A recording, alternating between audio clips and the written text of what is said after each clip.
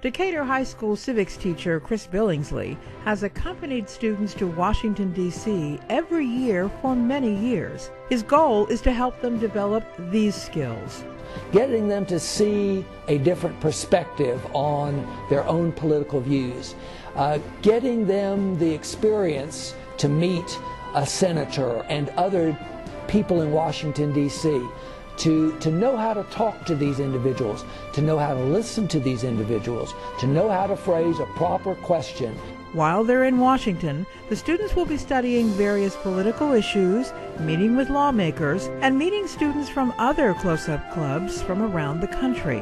But it's going to be really cool to meet other close-up students and see what they think about all of this. I'm very excited about meeting a lot of people. 15-year-old Cecilia Kernel spent most of her childhood in Germany. Now, as a Decatur High School freshman, she is very interested in the American political process. I want to know how it happens, how it works. She says she knows this trip will be a positive, life-changing experience. I think I want to become a politician when I'm older, and I think this experience is going to be great for me. One of the highlights of this year's trip, the presidential inauguration of Barack Obama. I think we're going to stand outside for 6 hours, but I'm ready for it, and I can't wait.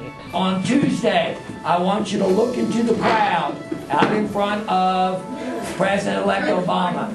I'm going to be the guy with a sign that says, "What up, PE class?"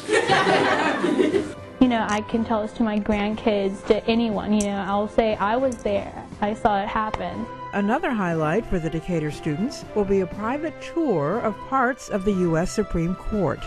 Their schedule of activities will keep them busy from early in the morning to late at night.